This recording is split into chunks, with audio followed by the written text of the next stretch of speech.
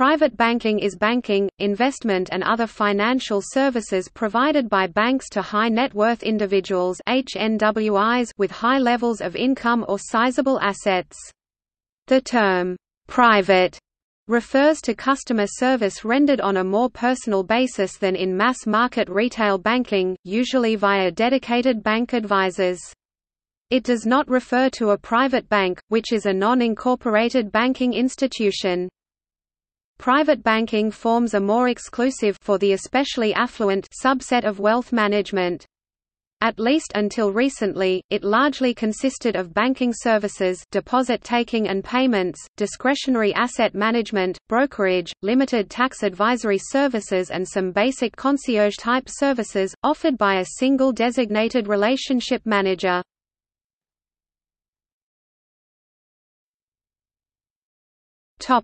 Overview. Private banking is the way banking originated. The first banks in Venice were focused on managing personal finance for wealthy families. Private banks came to be known as «private» to stand out from the retail banking and savings banks aimed at the new middle class. Traditionally, private banks were linked to families for several generations. They often advised and performed all financial and banking services for these families. Historically, private banking has developed in Europe, see the list of private banks. Some banks in Europe are known for managing the assets of some royal families. The assets of the princely family of Liechtenstein are managed by LGT Group, founded in 1920 and originally known as the Liechtenstein Global Trust. The assets of the Dutch royal family are managed by Meesbiersen, founded in 1720. The assets of the British royal family are managed by Coutts, founded in 1692. Historically, private banking has been viewed as a very exclusive niche that only caters to HNWIs with liquidity over $2 million, though it is now possible to open private banking accounts with as little as $250,000 for private investors. An institution's private banking division provides services such as wealth management, savings, inheritance, and tax planning for their clients. For private banking services, clients pay either based on the number of transactions, the annual portfolio performance or a flat fee, usually calculated as a yearly percentage of the total investment amount. Private also alludes to bank secrecy and minimizing taxes through careful allocation of assets, or by hiding assets from the taxing authorities. Swiss and certain offshore banks have been criticized for such cooperation with individuals practicing tax evasion. Although tax fraud is a criminal offense in Switzerland, tax evasion is only a civil offense, not requiring banks to notify taxing authorities. In Switzerland, there are many banks providing private banking services. Since the Congress of Vienna in 1815, Switzerland has remained neutral until now, including the time of 2 world wars. After World War I, the former nobles of Austro-Hungarian Empire moved their assets to Switzerland for fear of confiscation by new governments. During World War II, many wealthy people, including Jewish families and institutions, moved their assets into Switzerland to protect them from Nazi Germany. However, this transfer of wealth into Switzerland had mixed and controversial results, as beneficiaries had difficulties retrieving their assets after the war. After World War II, in Eastern Europe, assets were again moved into Switzerland for fear of confiscation by communist governments. Today, Switzerland remains the largest offshore center, with about 27% $2 trillion of global offshore wealth in 2009, according to Boston Consulting Group. Offshore wealth is defined as assets booked in a country where the investor has no legal residence or tax domicile. In England, private banks were established in the 17th century, in parallel with the development of agriculture, managing the assets of the royal family, nobility and the landed gentry. The United States has one of the largest private banking systems in the world, in part due to the 3.1 million HNWIs accounting for 28.6% of the global HNWIs population in 2010, according to the co-research of Capgemini and Merrill Lynch. Some American banks that specialize in private banking date back to the 19th century, such as U.S. Trust, founded in 1853, and Northern Trust, founded in 1889.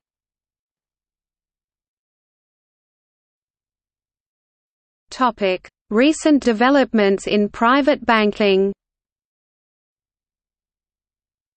The internationalization of the economy, technological developments such as the Internet and mobile phones ensure that banks have to innovate their value proposition and look for new markets. For example, the growth of HNWIs is low in traditional private banking markets like Europe, compared to Asia where the number of millionaires has grown to 3.6 million. Banks also provide a sampling of the private banking services at a lower price point than traditional private banking. These are called premium banking or priority banking services. They are meant for mass affluent customers. The accounts do not generate as much revenue as traditional private banking, but given the number of customers, they amount to a sizable revenue to the bank. The products offered to premium banking customers are the same as that for private banking customers, with the exception that they do not include hedge funds or facilities to manage one's own business accounts. In short, it is wealth management at a much smaller scale. Private banking rankings. Results from Euromoney's annual Private Banking and Wealth Management ranking in 2018, which consider, amongst other factors, assets under management (AUM), net income and net new assets. This table displays results of one category of the private banking ranking, Best Global Private Banking Services Overall 2018. The top 3 banks in 2017 retained their ranking position in 2018.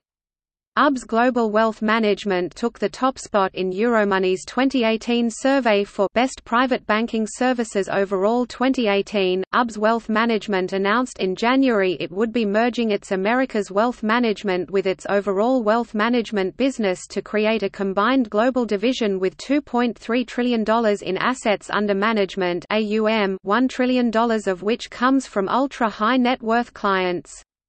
J.P. Morgan & Co. Private Bank saw its assets increase 21% over 2017 and added 100 new wealth advisors.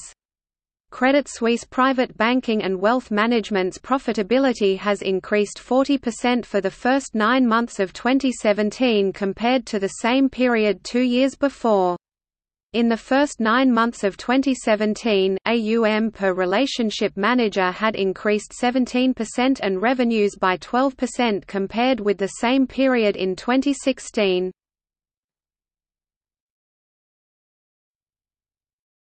Topic: Scale. In terms of AUM, the world's 25 largest private banks or private banking divisions, subsidiaries of large bank holding companies, as of N2016, are Topic: Value proposition. Most private banks define their value proposition along one or two dimensions, and meet the basic needs across others. Some of the dimensions of value proposition of a private bank are parent brand, one bank approach, unbiased advice, strong research and advisory team and unified platform. Many banks leverage the parent brand to gain a client's trust and confidence. These banks have a strong presence across the globe and present private bank offerings as a part of the parent group. One bank approach is where private banks offer an integrated proposition to meet clients' personal and business needs. Since private banking concerns understanding a client's need and risk appetite, and tailoring the solution accordingly, few banks define their value proposition along this dimension. Most modern private banks follow an open product platform, and hence claim their advice is unbiased. They believe there is no incentive to push proprietary products, and the client gets the best of what they offer. A few banks claim to have a strong advisory team that reflects in the products they offer the client.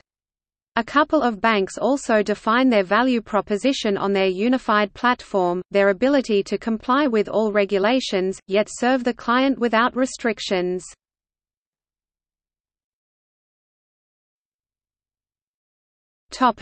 Product platform. Open architecture product platform is where a private bank distributes all the third-party products and is not restricted to selling only its proprietary products. Closed architecture product platform is where the bank sells only its proprietary products and does not entertain any third-party product. These days the needs of the clients are so diverse that it is practically impossible for a bank to cater to those needs by its proprietary products alone.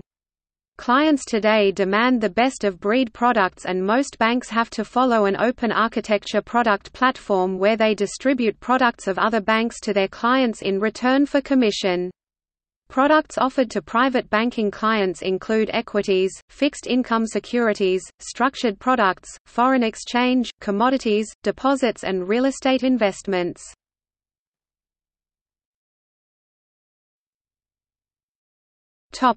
Fee structure.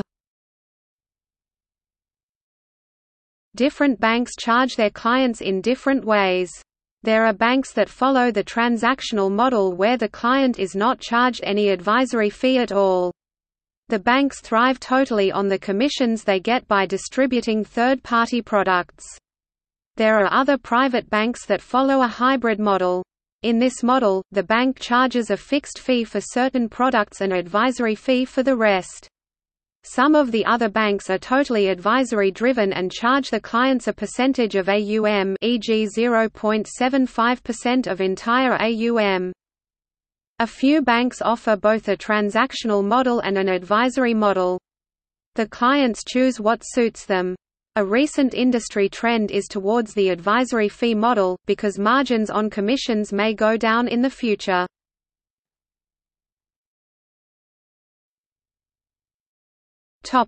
Lead generation. Lead generation is a vital part in the private banking business. Various banks go about in different ways to acquire new clients. While some banks rely heavily on their wholesale banking referrals, there are a few other that have strong tie-ups with their retail and corporate banking divisions. Most banks do have a revenue-sharing mechanism in place within divisions. It is either a one-time charge to the division or an annuity that the division gets for a client referral. Many banks believe that the primary source of leads must be client referrals. A client would refer his/her friends when he/she is satisfied with the service provided by the private bank. Generating a good number of leads through client referrals shows the good health of the private bank.